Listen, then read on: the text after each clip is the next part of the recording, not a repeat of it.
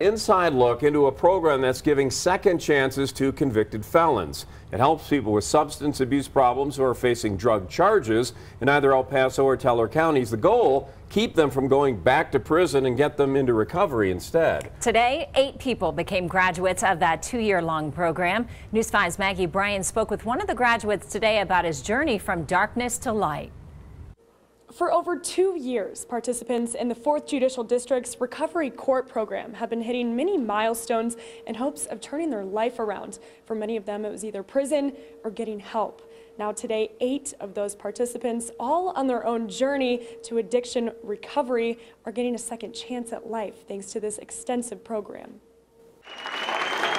All we need is a chance. Gene Edwards says he was running out of options after serving a total of 12 years in prison and struggling with drug addiction. I overcame a lot of obstacles, being homeless at a young age and being on my own since 7 years old. He says in 2019, he was facing his 3rd strike in the court system. The court was like, hey, three-time loser.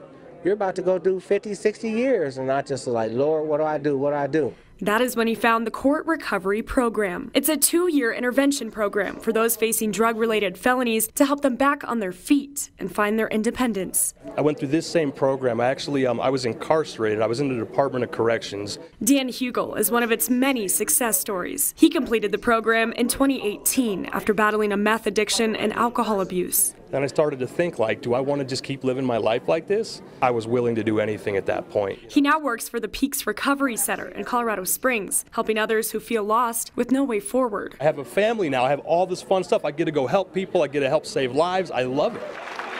Today, Edwards, along with 7 others, became graduates of the program. I'm just so humbly grateful. He says it has given him a newfound relationship with his children and grandchild. They don't have to go through the life that I went through.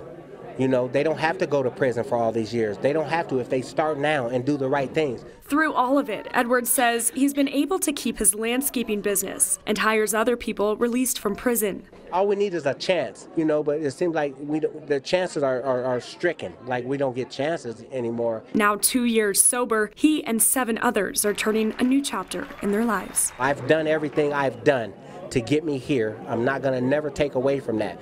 Gene told me after graduating today, he hopes to return to the program, but this time as a volunteer to share his story and hopefully inspire others. In Colorado Springs, I'm Maggie Bryan, News 5.